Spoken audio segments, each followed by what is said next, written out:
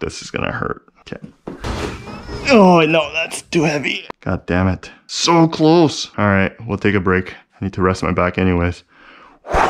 Alrighty, so here is the unboxing of the 36-inch Husky red tool chest cabinet. As you can see, I'm super excited to do this. This is the top half, this is the bottom half, which is far bigger, and I believe this is the one that needs installation because we need to put the wheels on. Now, because it's a heavier product, I'm gonna need to figure out a way to put the wheels on without scratching the back end or the side end when I have it leaned over or something like that, or completely on its side, and then figuring out a way to lift it back up, which shouldn't be too difficult, but I'm gonna use the box to...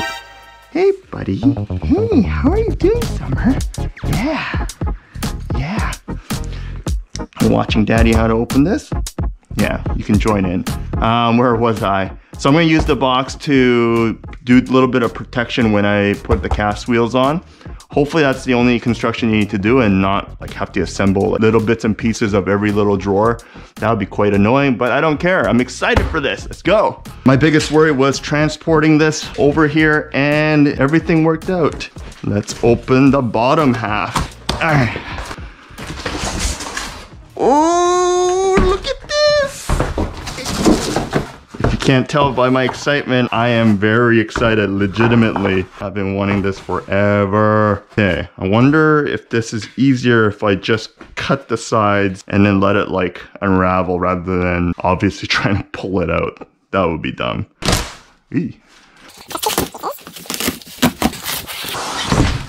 There we go, there we go. You. Oh, buddy. Yes, yes, everything's on. Look at that. I don't have to do any construction here. Added protection.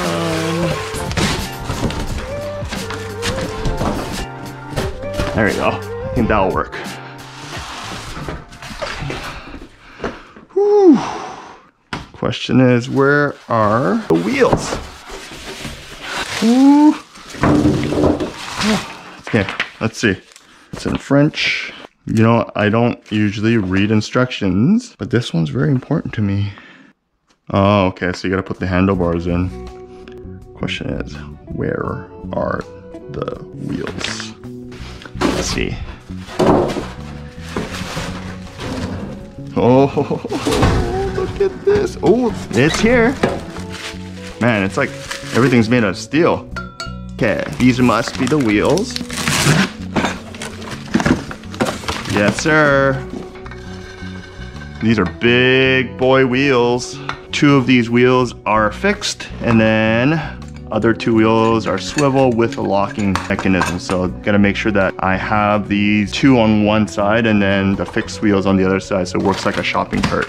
Now all the tools are provided here, it looks like, and I won't need to... Okay, you go inside, you go inside. You go inside. I won't need to get extra tools because it gives you an Allen key. There you go. That should work. Wonder if I should use my drill though to make it faster. I don't know. Yeah, pretty self-explanatory. Don't really need to read the instructions to learn how to put a wheel on. So I'll put those away,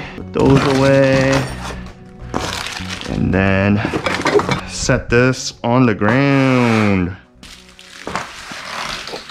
Let's see, how heavy is it?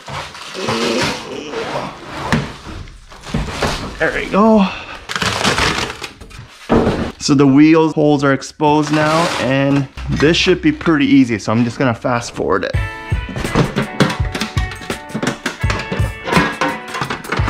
There we go.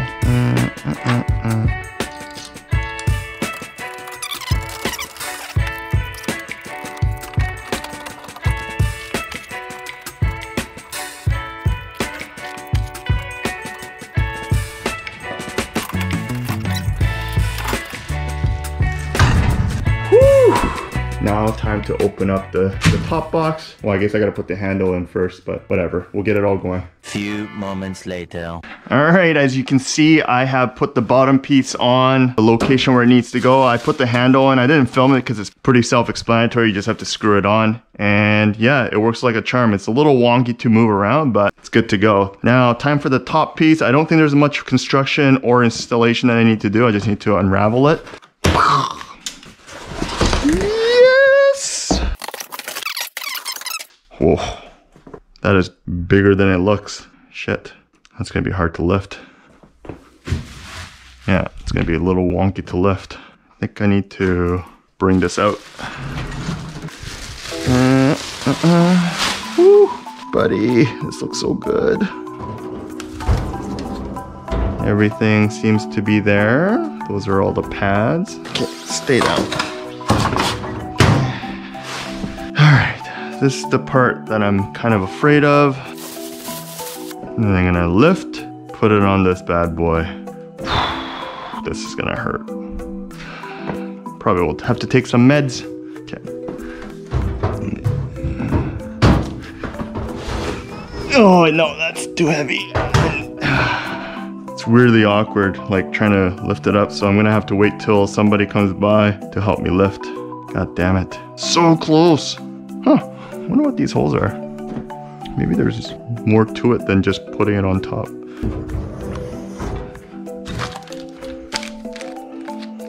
Oh, there is.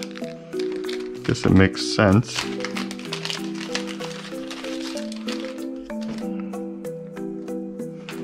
What does it do? It's like sits like that. It's a good thing I didn't do it on my own, or else I would have not found this. And there is a hole that just kind of snugs in. All four are in, and we'll have to take a break because I need to wait for somebody to come help me. That's unfortunate.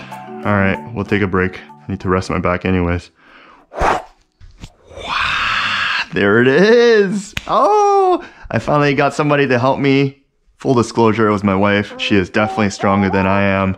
And we pulled this together and put it up there. So what we're gonna do now is I'm gonna start opening up all these drawers and show you guys what's in it as it comes. And then I'm gonna start setting it up because I'm so freaking excited to start putting my tools in. So let's get going. All right. Oh, it's nice.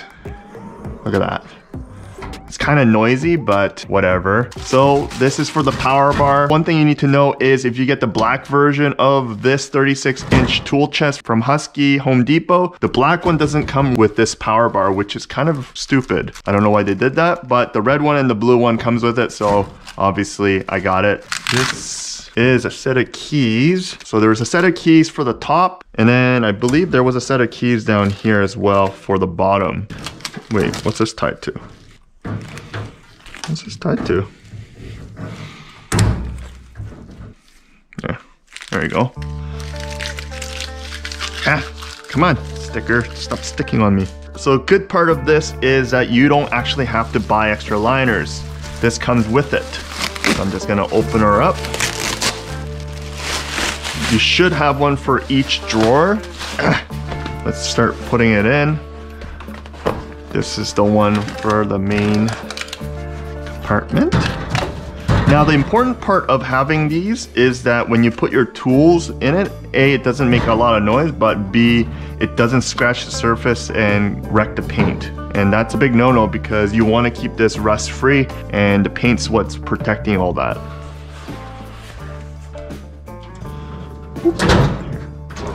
Now one thing that I'm realizing that I kind of don't like is how noisy it is when it closes and how fast it closes. Right there, see? There's a little bit of friction around here that stops it, and then it just springs in, and then it kind of makes the closure a little jarring. And obviously I didn't lock this yet, so it keeps moving. Okay, that's locked now. So the problem with it closing so fast and hard like that is if you have any tools that are kind of like sockets or something like that, just like on its own, it will start to shift. Or anything that is easy to roll, like if you place it nicely around, maybe I'll show you, but by the time you close it, it's gonna roll, so it won't stay in place. And that could be annoying for some. Luckily for me, I purchased something from Amazon that will help me remedy that, which will be like little holders specifically for organizing your tools. And it's kind of loud when it closes because it just shuts off. Now for the bottom piece, your mats are going to be on the first drawer. So they come in separately. And for the bottom drawer, they're all long pieces, which is going to be awesome. Oh, so many drawers. I don't know what to do with them all.